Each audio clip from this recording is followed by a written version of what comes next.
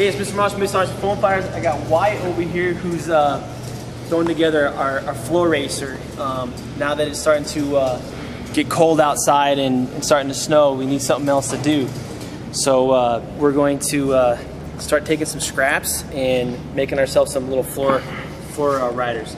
I'll test it out for Wyatt, and then once it looks like it's safe, then I'll let him have it. We're using all the same specifications, same motor and same setup as the rest of our planes that we use in the class. So let's test it out. All right, so if you go right, it should go right.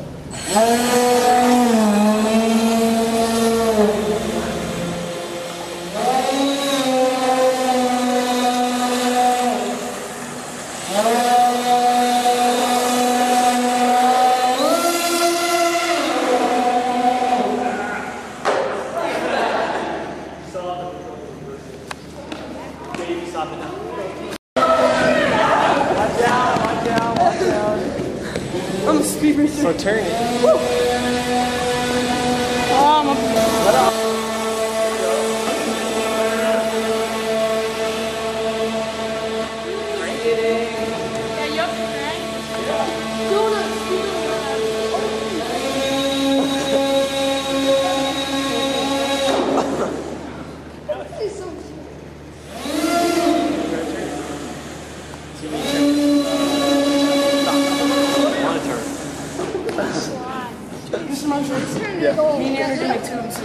Yeah, we want to do some races with these things, so I'm gonna make one. The cameraman's gonna make one if he gets the chance. For sure.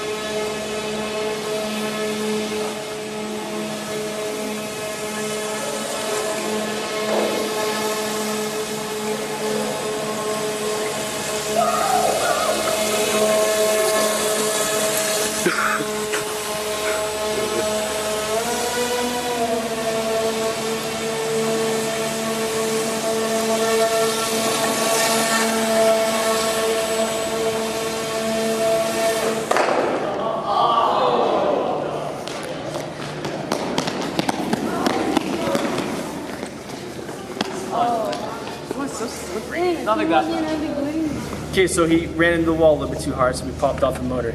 But this is kind of a fun little cool project you guys could do at home. Any beginner builder, you don't even know how to fly. You could just know how to use the joystick. And we just hooked it on the aileron piece on the receiver, and it took them one foam board to make it all. Yep, one foam board. It's like what, 18 inches by 15 inches, something like that.